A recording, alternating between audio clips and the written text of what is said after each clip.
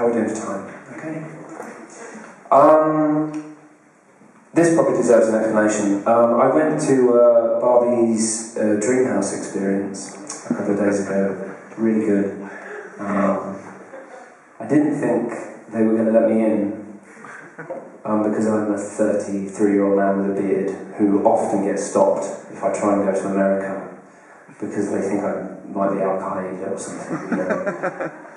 So I thought I might not be allowed into Barbie's Dream World, where 3-year-olds do catwalk shows.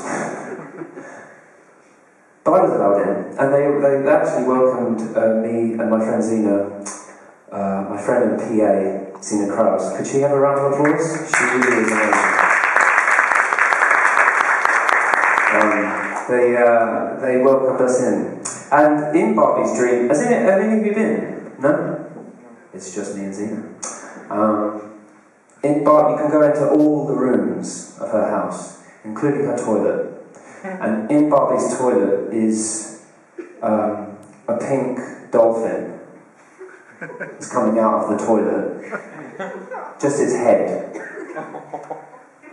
And I said to one of Barbie's friends, the people who work there called Barbie's friends, I said, why is there a dolphin in her toilet? Is this something she has to have to defecate onto? Is it something? And they said, no, Ken put it there. Ken put it there. Interesting.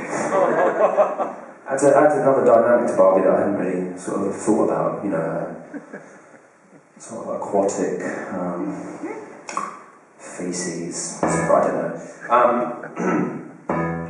Okay, I'd like to dedicate this song to Barbie's Dreamhouse experience. Feel free to dance. I mean, I know you're all seated, but normally I have a real good circle pit here, and feel free to get up on stage and jump, you know, do some crowd surfing. It's a strange gig when people don't do that.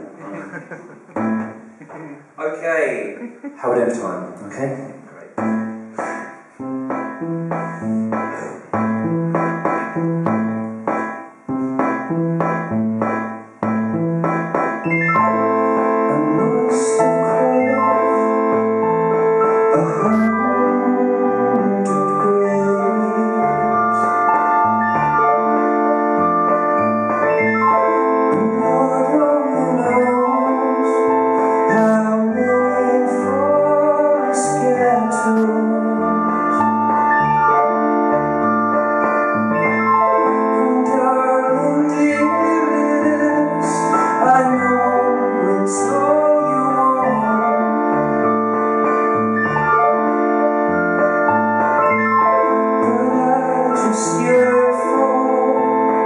Something more than